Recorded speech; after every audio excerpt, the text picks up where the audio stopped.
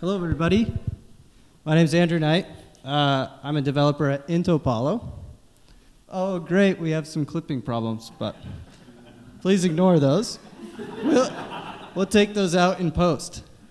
Okay, so I'm here to talk for 20 minutes, or 15 maybe, about Qt Creator, Cubes, and QEMU. These are three tools I use every day, and that's why I call them tools for life. Because like most of you, I spend most of my time in front of my computer, hopefully developing, sometimes doing other things.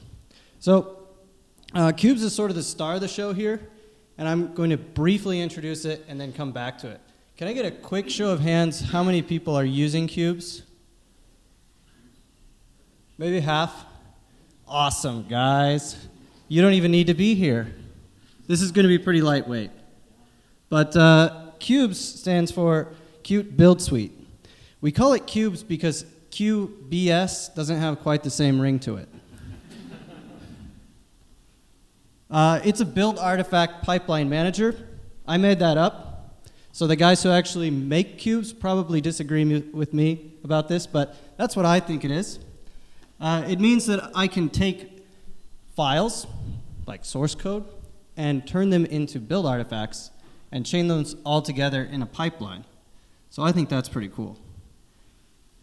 And it allows you to write your projects in QML and JavaScript. So the same languages you're using every day for your QML apps, you can write your entire project in. Awesome. So that brings me to Creator. Creator is definitely the place to be if you're writing QML and JavaScript. It's the IDE of choice for Qt developers. To me, it's just plain the IDE of choice. And why is that? Well, I have a lot of reasons. Syntax highlighting. Yeah, you can find syntax highlighters in other IDEs, but only Qt Creator does it right. Autocomplete. Yeah, it makes me a lazy developer, but that's a lot fewer typos. Automatic white space cleanup. Gotta love this. The Sanity bot will not yell at me because I have saved my file inside Creator. Sometimes that means it removes the tabs that I intentionally put there in make files, but hey, what can you do? I'm not using make files anyway, I'm using Cubes. Contextual help, that's awesome, F1. C++ refactoring tools. So I like to use the rename symbol under cursor. That's my favorite. A lot better than find and replace. Stubbing out C++ implementations from your header is also really cool. Code navigation is great. Probably the number one reason I use Creator is that I can control-click on symbols and jump to the definition.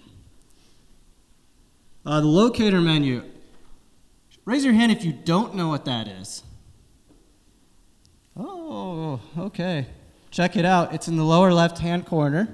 It's found or brought up by calling Control-K, pressing Control-K, and you can do all sorts of stuff like finding files. That's what I usually use it for, but you can locate symbols, jump to lines of code, even run external commands, so it's pretty neat. But really, project management. That's the whole reason I'm talking about this. Because by using Cubes and Creator together, we can really improve our developer happiness. But there's this other thing, this other problem in multi-platform, and that's that you have to leave Linux sometimes. I know that's really scary, but there's something there to help you, and it's called QEMU. And I bring up QEMU because not everyone knows that there's this great free emulator out there. So under Linux, it's hardware assisted, and it probably is in your distro package manager. You can just install it as you normally would any utility, and it works out of the box. It's got a gazillion options, so it's highly scriptable. You're not required to use a UI with it. There's all kinds of reasons why you are going to like this tool if you're not using it already. It lets you run Windows and OS X in a sandbox inside Linux. Isn't that cool? I can't say that that's always very fast, especially in the OS X case. But it is possible. In fact, I have some screenshots here to prove it. That's OS X, QEMU, and that's Windows.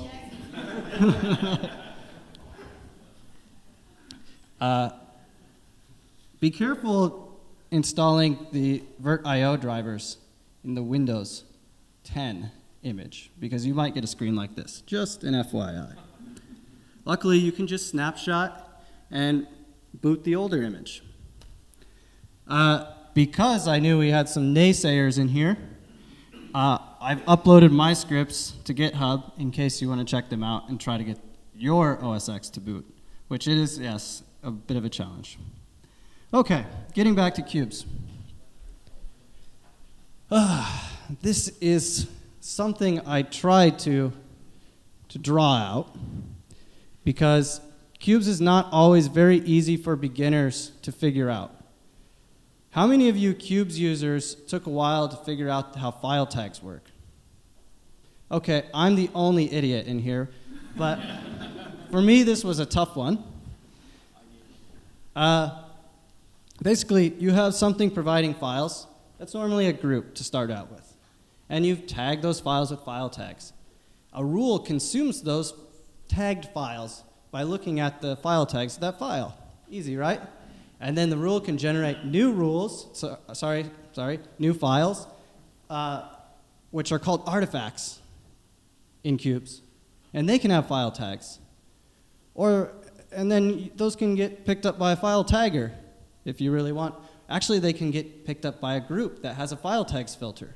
All kinds of cool stuff. And that's why I made this a big circle. Because inside a product, which is anything from a C++ application to a dynamic library to, let's say, a PDF file, something that you generate, you can have a chain of rules and artifacts and file taggers. And those all connect to a product type. So a product type is one or more file tags that represent the outputs of that product. In the bigger picture, a product can live in a project. So a typical QBS project, cubes project, will be a big box like this, containing one or more products. And they have a dependency chain as well. So through modules, we can export different properties that can be shared between products, such as C++ include paths, C++ linker flags. That's why you can create a C++ library, and when you depend on it from your C++ application, you get an implicit linker rule. You don't see it unless you look at the actual command output. That's pretty nice. Now, if some of you aren't convinced, I'm going to try to say why you should care about this. I'm telling you right now, you do want to program your build. It's wonderful. But why is it wonderful?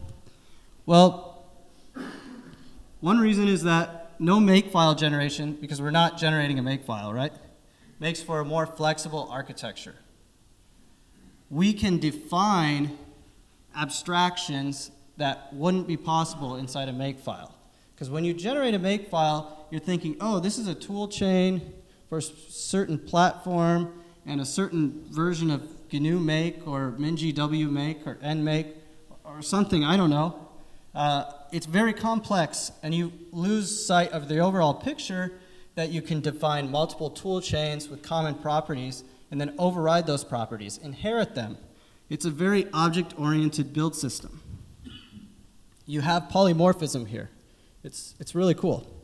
So overriding module properties, you can extend and create new tool chains or tool chain profiles. So I'm going to dive into some examples where I've actually used this. My computer's not working, so don't ask me to actually prove it. But it is possible. How do I build on Linux a binary that runs on OS X? Well, I create a new profile. Earlier, I did QBS setup tool chains and detected Clang from my Linux distro. So I created a new profile that has its base profile set to Clang. That is a profile inheriting Clang. Then I go grab the CC tools port.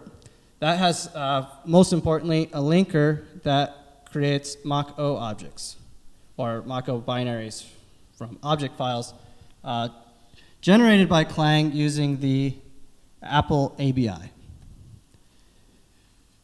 Then I go grab that QEMU partition I have, or VM I have, and I mount the OSX partition so I can access the headers and libraries there. Then in my cubes profile, I adjust all these flags and fire away.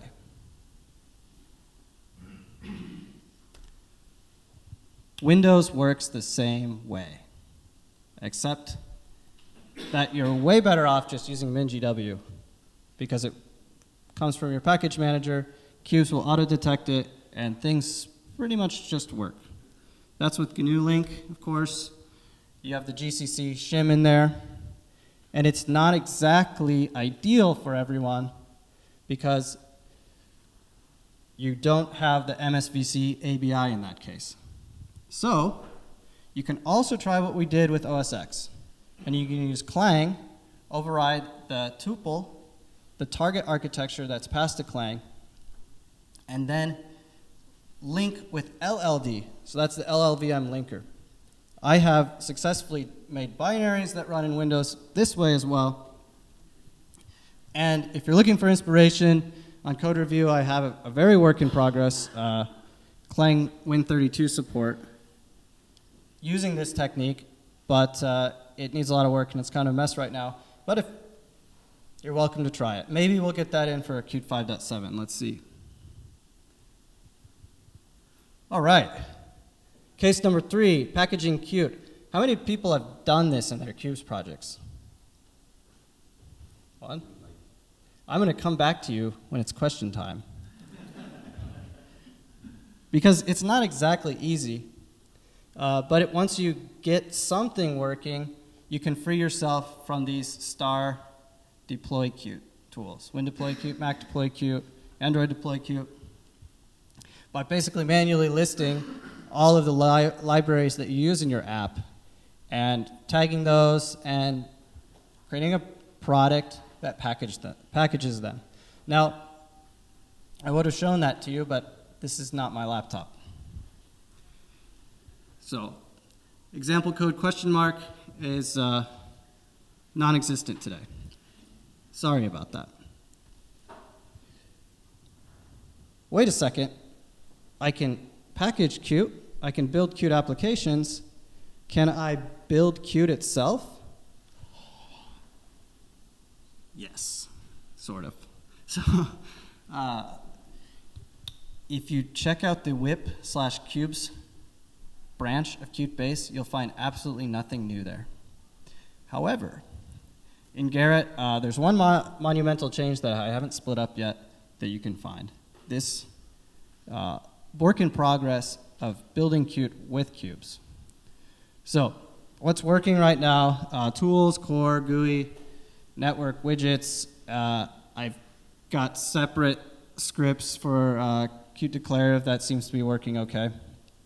Some of the platform plugins, and that's about it. But it's coming along. So the big question is it faster, right? I think that's what we're all wondering. Can I build Qt faster? Well, let's see. I tried to make a semi-scientific study of this.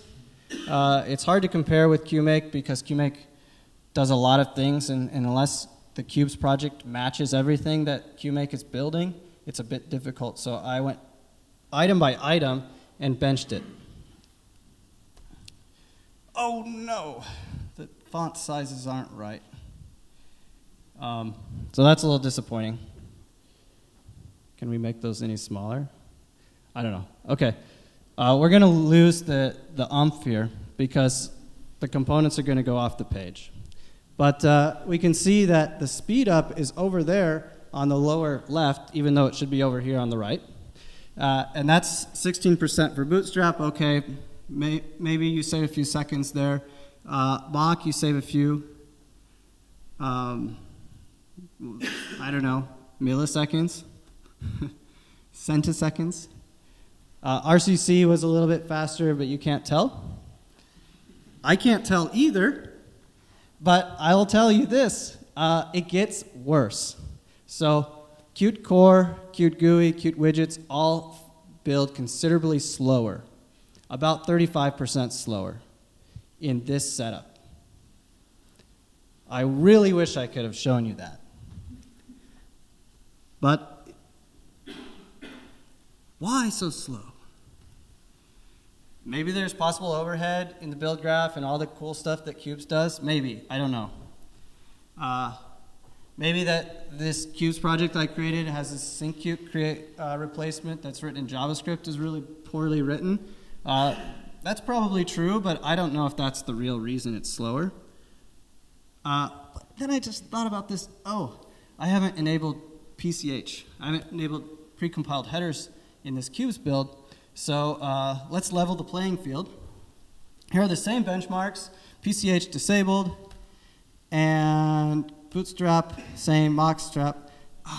We ran out of the punchline is gone again. Well, the bottom line is Qt Core, Qt GUI, Qt Network, all built faster than the QMake build with no PCH.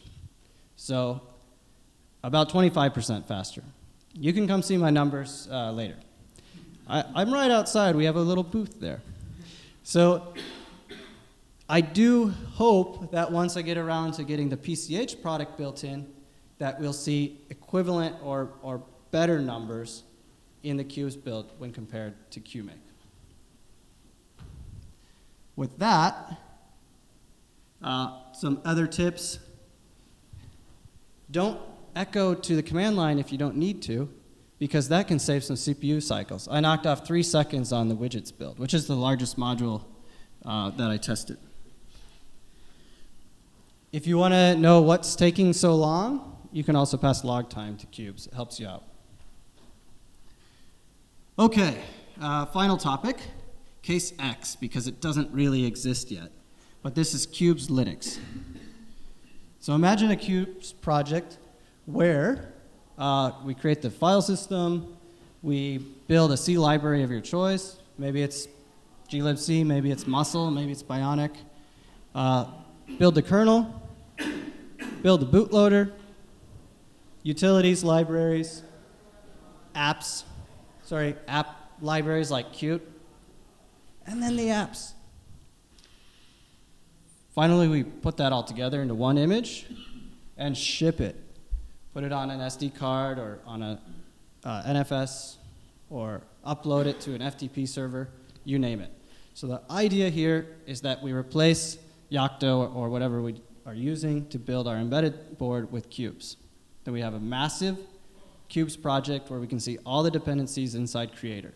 Sounds like a pretty nice idea to me. Definitely a good benchmark for Qubes and Creator. So with that, I'll leave you to imagine all the possibilities of Qubes and enjoy your code.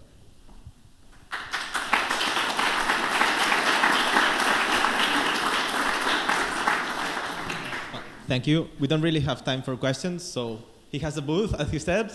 Go find him. And, well, next speaker now.